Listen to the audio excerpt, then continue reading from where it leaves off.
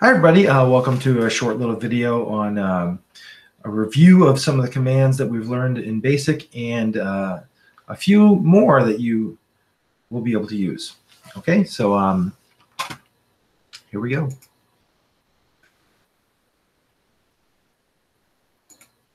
Okay, so the commands that we've used so far. We have used print, which displays something to the screen. This can be numbers or string or a variable. We've used input, which gets user input from the keyboard. This can be numbers or a string. A string, of course, is letters and numbers mixed. We used if-then statements, and those were used to together, if and then, to redirect the program flow or perform some sort of command based on the value of the variable. Like I think yesterday we printed out X is negative, or the product is negative, or something like that. The command end ends the program, and we did use clear. We didn't really talk about what it does, but clear resets all the variables to their to be nothing, essentially. We used home, which clears the screen and puts the cursor at the top left of the screen. That cursor is the little blinking thing. We used the go to command, and we were able to have our program go to a certain line number. We did some math on some variables and numbers, and we did multiplication, division, addition, and subtraction. Of course, multiplication is that asterisk, and division, this is incorrect here. This should be a slash, a forward slash. Let me go ahead and, well, I'm going to change that later. We use the rem command to remark or make comments in our code. And when we were doing if-then statements, we used a few of these comparisons. We checked to see if something was less than 0. But all of these will work. We could see if something is greater than or equal to 0, or any number, if it's less than or equal to some number, or any of that. So a command that we didn't use, but we did talk about, was the for next step command. Now that's one command, but it shows up on different lines of code, so it could be a little confusing to use. And what it does is it creates a loop, and it starts at a number that you tell it, and it ends when you want it. Okay. In order to do this, we're going to need a variable. So you're going to have to pick some variable. I like to use either L for loop or I for iteration. And that variable is going to keep track of what number of the loop that we're on. Of course, these are pretty powerful because computers basically were created to do something over and over and over and over again. And a for next step loop will allow us to do that. Okay, so let's get to an example of this. My Chrome tab is right here. Hopefully you can see this. I don't know if you can, but what I have here is a program that I set up that shows how a for next step loop works. Okay, of course, these first couple of lines are just they're just remarks or comments. And then I clear all the variables and return the cursor to home, which is up here. But then what I do is I say, okay, I tell the user to enter a starting value. Now, this is something you haven't seen before, this little semicolon at the end of a print statement. And what that does is it allows the next thing that prints out to be on the same line. So it's a little nicer to look at.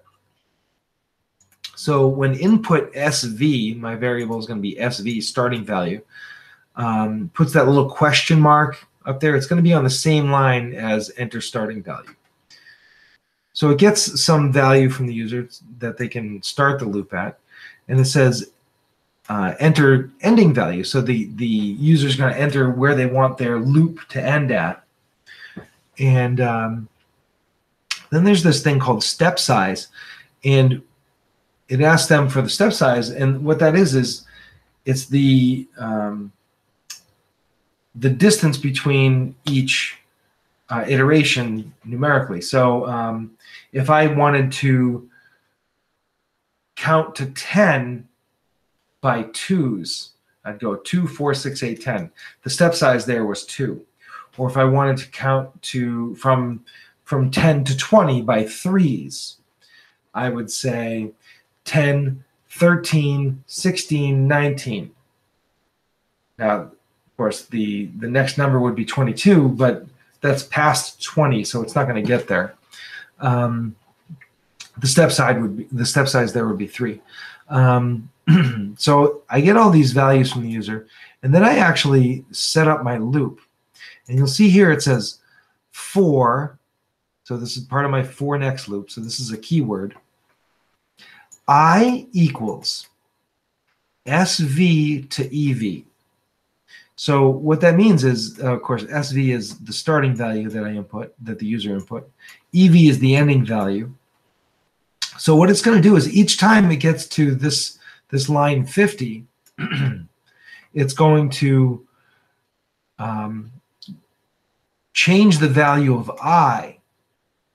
It's going to start at SV, and then it's going to add SS, which is the step size, each time it gets here. Okay? And this line 60, all it does is it prints out I squared. And this line that says next I, remember it's a for next step loop. When the computer says next I, or the program says next I, what that does is it goes back to the top of this loop, and it does the next iteration. So it's going to add SS to the value of I, and then do whatever's in here again. Okay? So it does this however many times that I want it to, and then the program ends. So let me show you what that looks like. So enter starting value. Notice the question mark's on the same line as the text that I printed out, and that's because of this semicolon here. So my starting value, I'll say, is 1. My ending value, I'll say, is 10. And my step size, I'm going to say, is 2. So this is going to count from 1 to 10 by 2s. And then it's going to square each value that it comes up with. Okay? So the first one's going to be 1. And then the next time through the loop, it's going to be 3. And the next time through the loop, it should be, you see where it's going? 5. And then 7. And then 9. It's not going to print out 10 squared because it never actually becomes 10. Oops.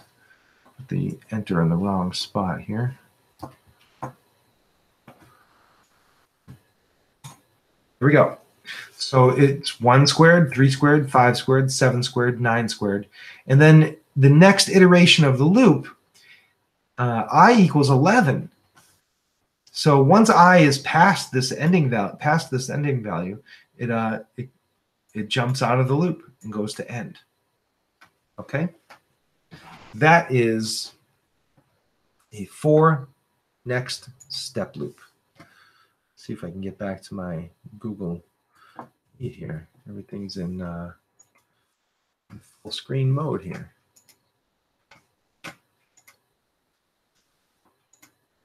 Okay. So present. I want to do my presentation. I made a whole presentation for this.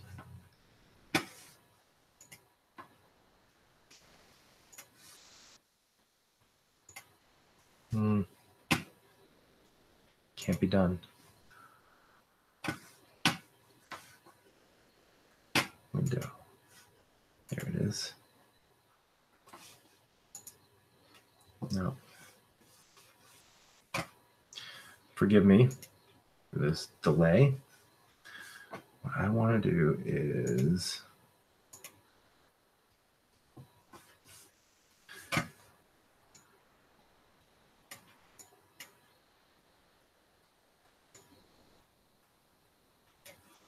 okay, and present this. Okay. So that's an example of a for next loop. That took longer to change back to my presentation than it did to explain all of that. So now we're going to talk about the averaging of three numbers program and a different way to do this for any number of numbers. Okay. So again, I stop presenting and I want to present Chrome tab. So this is the averaging of three numbers. I want to do this for any number of numbers, though. Okay, so I'm going to change this to say program that averages any number of numbers. And that's all the same, so I can kind of delete all this. And we'll start from scratch. So what I'm going to do is I'm going to need to have the user input a number multiple times.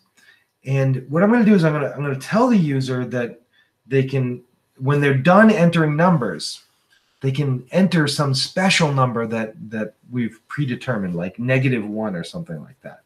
So typo there. Let's see here. So 20.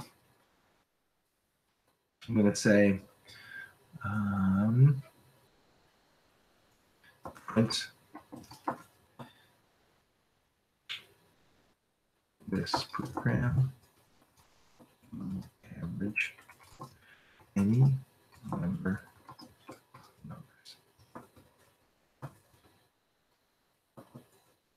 And print enter the numbers you want averaged -1 to end.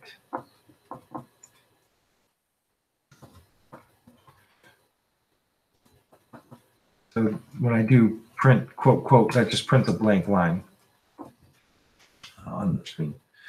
So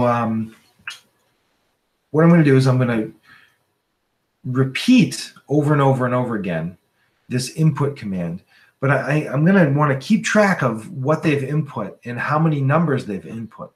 Okay, so what I'm going to do is I'm going to say that the number count, so C equals 0, and this represents the number of numbers.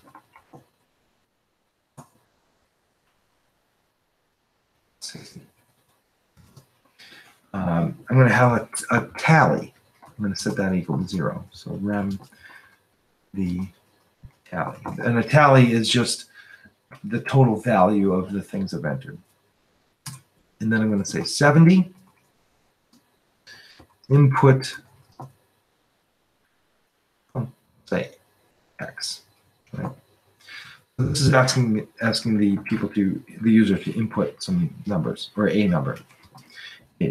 And say if X equals -1, then I'm going to put a little placeholder here. I'm going to just say go to then go to 1,000. So that's line 1,000. I'm actually going to go back and change that later on when I figure out what line number I really want it to go to, but it's a good placeholder. So 90. So if they don't enter a -1, that means they've entered a number that they want to keep. So I want to say that I want to add that to the tally. So I want to say T tally equals T plus X. Okay, so what that's going to do is it's going to add whatever they input into X to the tally. But I also want to increase the number of numbers that they've entered. So I'm going to say C equals C plus 1. And that's going to add 1 to the value of C. Okay? So once I've done that, I can actually go and get another number. I can tell the program to go to line 70, and that should be getting another number. So I don't need this to be line 1000. I can make it this line 110. The user is entering numbers. Okay. So if they don't enter any numbers, like if the first thing they enter is -1, then we have nothing to add. We have nothing to average. So we're going to say if, let's see here, if C equals 0, that means that they haven't entered any numbers. Then I just want to go to, again, I'm going to put placeholder here, 1000. 130. So if C isn't 0, that means they entered some numbers. So I want to print average is, and put that semicolon again. We'll put this all in the same line. Print T over C. So the tally over the number of numbers. 140, I can say end. And then I can change this to line 140. Now let's see if this works. So I did clear home, so let's see, run. Okay, so this program will average any number of numbers. Enter the numbers you want averaged, -1 to end. So let's try the -1 right off the bat and see what it does. Okay, program ends. Good, that's what I thought it would do. So we try running it again, and we enter 10 and 20. Now, if I end it here, I know that the average should be 15. So let's see what the program says. Okay, good. So far, so good. And if I enter 1, 2, 3, the average should be, let's see here, that's 2, right? All right, looks like my averages are working out correctly, and 93, 56, 78, 21, 100, 99, 95, -1. Okay, I trust it. So those are some examples of some things that you can use in your programs. Okay, so let me stop presenting here. Go back to here. And let's see, present this.